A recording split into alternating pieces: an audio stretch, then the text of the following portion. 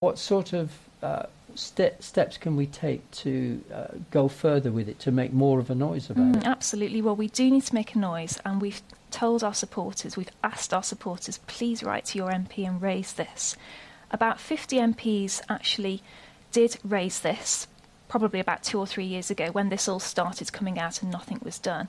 And they really did get on board. There seems to have been maybe some apathy since then because things haven't been moving. Now is the time that Ashling faces this cost bill to go back to our MPs and say, look at this, it's horrendous, this is unjust, there's a clear case to answer, the CPS has done nothing and Ashling foots the bill. What do you think about this? What will you do about this? And hopefully, when MPs get involved, that will procure some sort of discussion in Parliament at least, make some noise, get people understanding what's really going on, bring this to a head. It needs to be brought to a head.